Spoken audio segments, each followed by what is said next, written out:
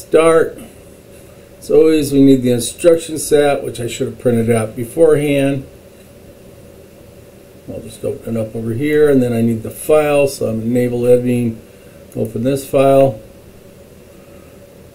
As always, it gives you two screens, so you know this is just documentation name. This is always where you're working at.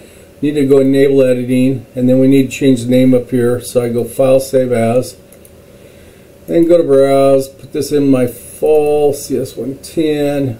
Take one off and put a 2 on there.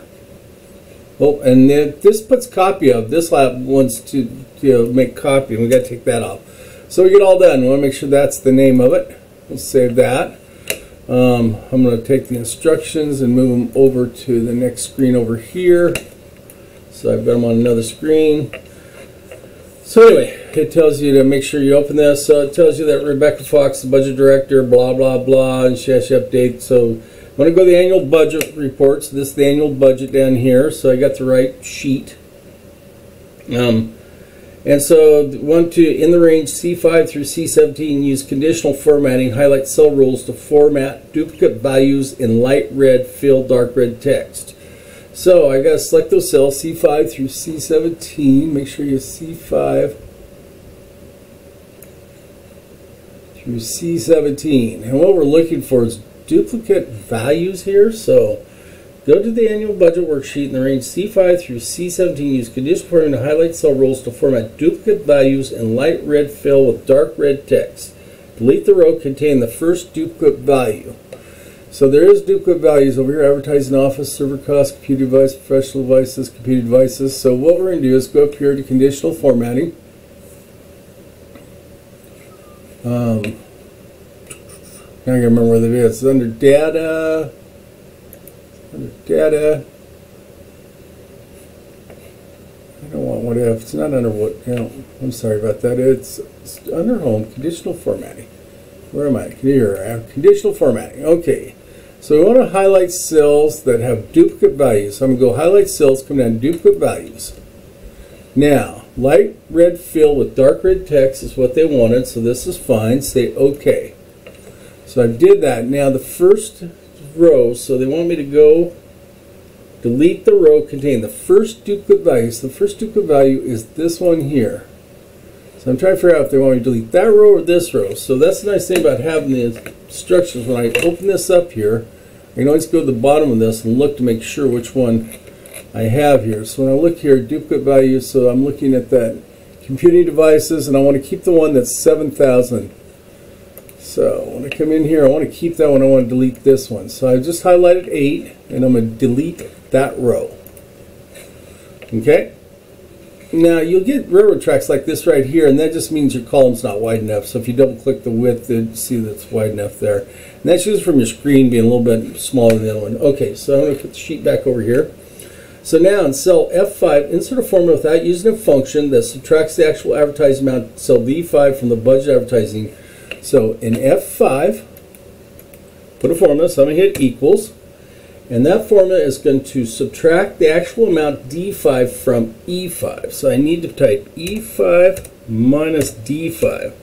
And for the test in that, if you get the wrong answer here, when I put this value in, once again, I'm going to go look, and I'm not going to bring it over your screen, but if I go look at the instructions, I can go see that in F5, that 54,250, same answer I have here. So that's the nice thing about having the key, especially when you take the test too. So, so the formula without using subtracted, Now fill the range, so it's going to ask you to fill this. So I select this cell and use the fill handle, bring this down to here, and fill that range. Okay, so there's a range with the formula in the cells F5. Clear the conditional formatting from the range E5 to E16. So I need to come in here, E5 to E16, and I need to clear conditional formatting. So I need to clear rules from selected cells. Okay, that was step 3. Step 4, apply the percent style number format to the range G5 through G17. G5 through G17, so that means clear down to the total. And they just want me to apply the percent style, so that'd be this one. Let me make sure how many decimal places, and they want to display one decimal place after the decimal point. So if I go over here, I can subtract and add. So I'm going to increase the decimal by 1.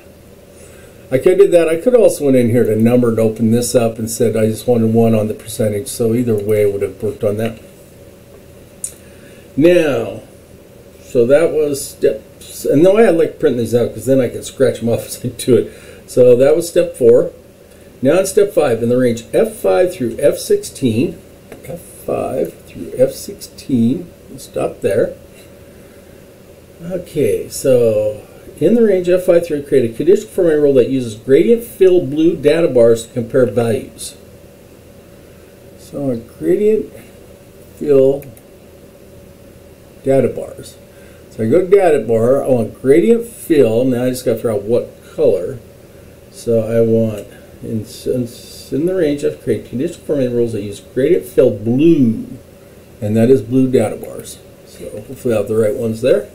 Once again, I look at the key to make sure that they're the same. Oops, I rolled the wrong one. I was going over my instructions. Yeah, they're the same as mine. So I always keep checking my key at the end of this. Okay, so that was step 5. Now step 6, unmerge cell B17. So B17. So this cell down here, and they want me to unmerge that. So if I just click on that, that unmerges that. Then check the spelling in the worksheet and correct any spelling errors. So I go up to A1. When I go to check spelling, I go to review, check spelling. And it says to fix a ledger, I need to change. Services, I need to change. So there was 2 spelling errors. Okay, so unmerged B17, spelling, correcting spelling, so that's step 6. Step 7, go to the charitable worksheet, charitable. So I go over here. On this, I want to fill and merge the ranges B2 to G2. So I want to fill the merged range B2 to G2.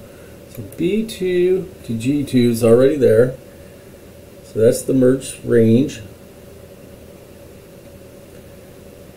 Fill the merged range with blue accent 2 lighter 80%. So when I go up here to home, I got to go to my little fill, and they want blue color. What color do I want that? I want the blue accent 2. So I go across till I find blue accent 2. This light blue. Blue accent 1. Blue accent 2. Now I need to go down to lighter 80%. This should be this first one. So blue accent 2, lighter 80%.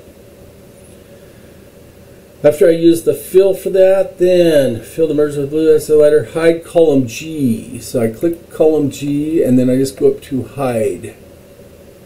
I can right click and hide it. So I can go here to hide.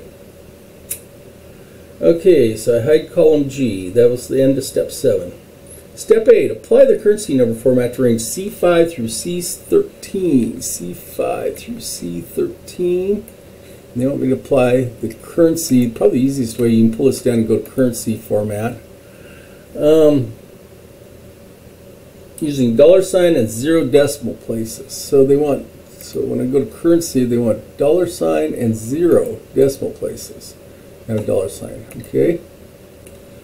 One thing I will say, currency format follows along with the numbers. Accounting format puts the dollars over here on the edge of this. So that's the difference between accounting and currency. They both have $. Just accounting always keeps the dollars in a straight line.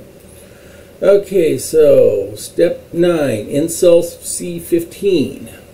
So C15. Enter a formula using the sum function. So it'd be equals sum, and then shift 9. Now I just have to figure out what the range, and that range is C5 through C13, so I just select C5 through C13 and then shift 0 to put that range in. Once again, I go look at the answer key over here to make sure it's 41,000 on that sheet, and it is.